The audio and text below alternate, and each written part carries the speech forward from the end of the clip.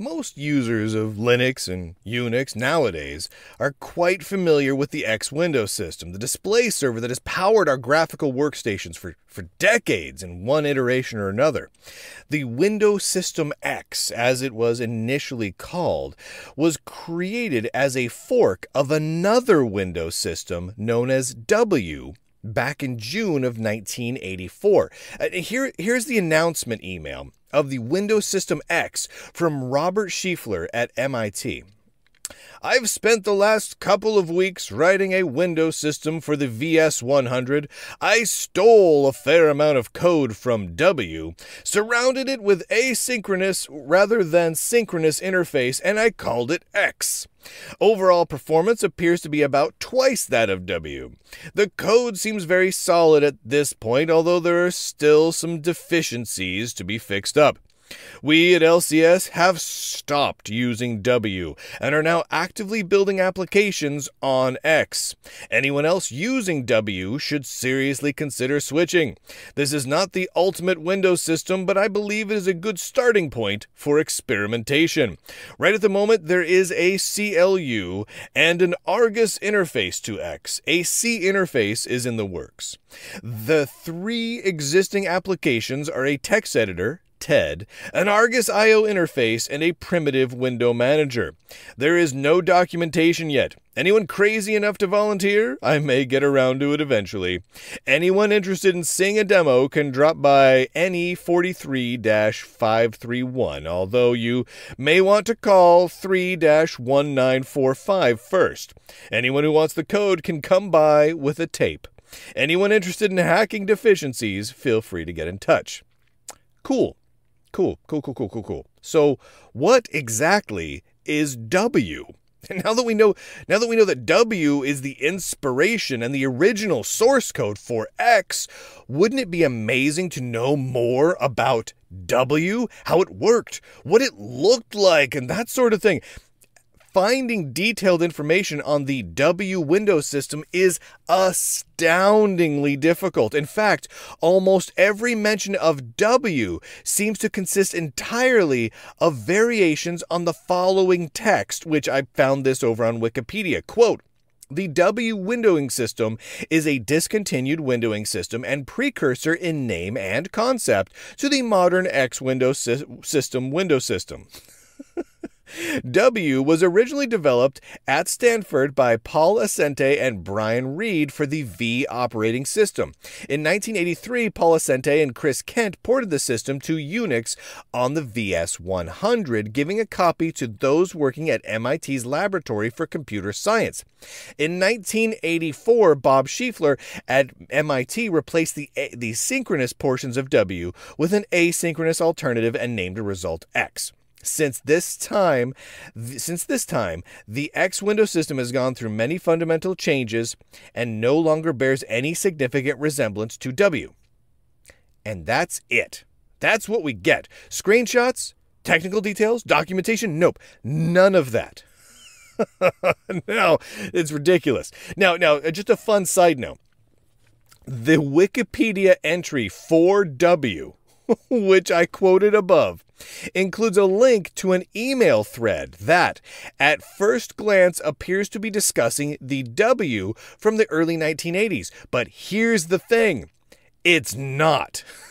What that thread is referring to, what Wikipedia is referring to, is a completely different Windows system from the 1990s, which, as it happens, also was named W.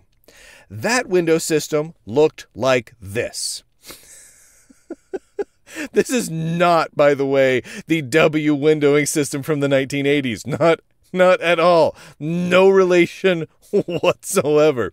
What's wild is there is significantly more information about this 1990s Windows server, which very few people have ever actually used, than there is about the deeply historically significant 1980s W. Okay, great.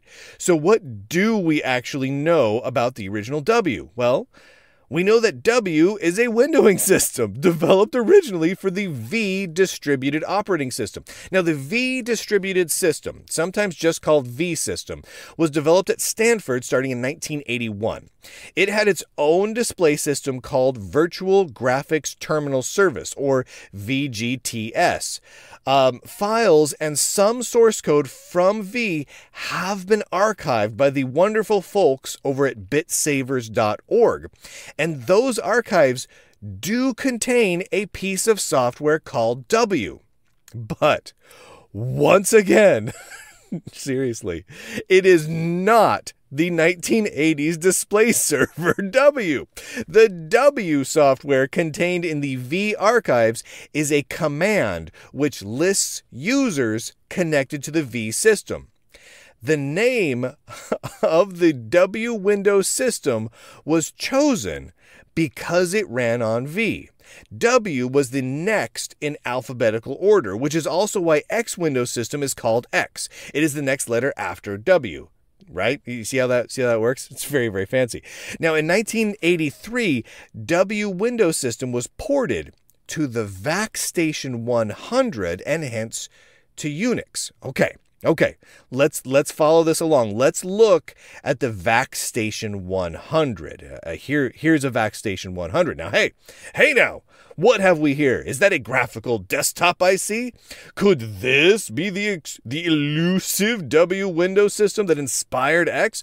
Let's take a closer look at another page from the VacStation 100 technical summary.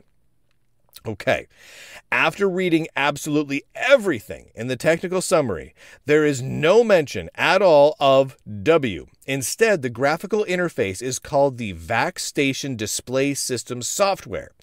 This is continued in the VacStation 100 user guide, which was published in June of 1984. The illustrations in that document appear to match the photos in the technical summary document.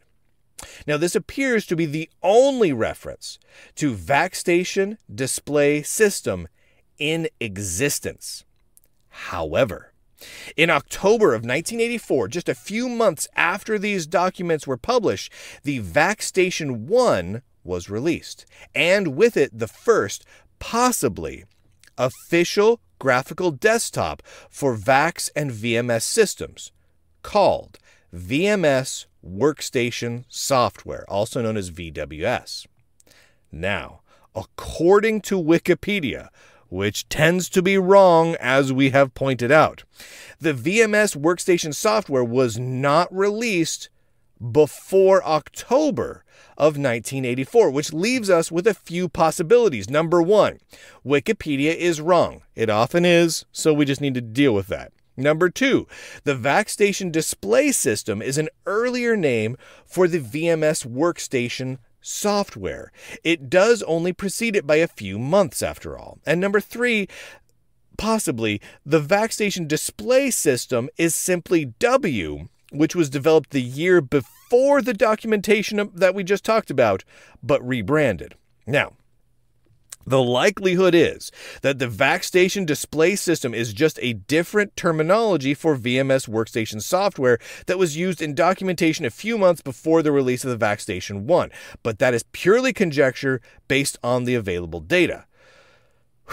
So, how do we find out more about W? The unfortunate reality is this. In order to get W running, we need, number one, a way to properly emulate a 1983 or 1984 version of the V distributed operating system developed at Stanford and a copy of W.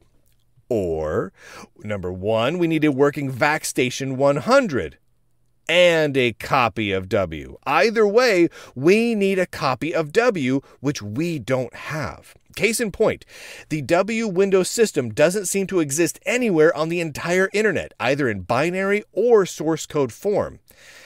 In short, here is what we don't know about W. We don't know with any certainty what W looked like, how W functioned, and what specifically was changed between W and X. If any of you have additional details, I would love to hear about it. The fact that such a critical part of computing history is largely lost is a sad thing, one that deserves to be rectified. Now, this is an article that I wrote some time back, because I have been on this quest to properly document some of the critically, historically important pieces of computing history for quite some time. And it absolutely boggles my mind how difficult it has been to find even the tiniest little morsels of history about W. The reality is, and this is bonkers to me, this article that I just read for you is, as it stands right now, the definitive work on the history of the Windows system that spawned X Windows. Most of the information, most of the verifiable information about that exists in this article and nowhere else. I mean, Wikipedia friggin' links to and includes pictures of a system that isn't even marginally related. It's a totally different thing. It's just completely different. Oh, my heavens. So I seriously, if you have any additional details, especially if you have binary or source code for W, hit me up. Get a hold of me. My email address is simply brian@lunduke.com. Email me. I would love to be able to take detailed screenshots, to get things up and running, to archive it, to document the W Windows system, because it is one of the most important pieces of software from the 1980s in terms of historical significance and impact on just all of computing. We're talking about impact across Unix workstations and the BSDs and Linux and so many systems. And it is all but lost to history. It is all but lost. And that is a terribly sad thing. That is a terribly, terribly sad thing. So if anyone has even the slightest little bit of details, send it over to me, get a hold of me, and let's get this information published so that we can really try and preserve this important piece of computing history. If you do not currently subscribe to lunduke.locals.com, to the Lunduke Journal of Technology, do so. Do so now. Support the work that we do, preserving this sort of history, documenting some of the critical pieces of computing, both past, present, and future. And we do some of the only real investigative journalism in all of the technology world at this point. That's not really hyperbole or me puffing up my chest, though I do like to puff up my chest from time to time. We're just the only ones doing it. And that's because we have no ties to any software company. We don't take advertisement dollars. We don't do any of that stuff. We exist purely based on subscriptions from people who like what we do. And that means that we can continue to speak truth to technological power, and we can write the truth about whatever company, about Wikipedia, about Mozilla, about the Linux Foundation, about Microsoft, about Google, about whatever, and we never have to worry about losing ad dollars. Every other major publication does, whether it's directly because they have a relationship with those companies or indirectly because they use Google AdWords or AdSense, and that has the same effect. We don't have any of those problems, all thanks to all of you. So head over to lunduke.locals.com, pitch in a couple of dollars, or at least grab the free subscription so you get these articles as they come out, because some of them are really friggin' fantastic. All right, everybody, that's it for today. I hope you're doing something nerdy. Hope you get to have a whole lot of fun, and I hope someone gave you a high five today, because you friggin' deserve it. And with that, I do declare, end video.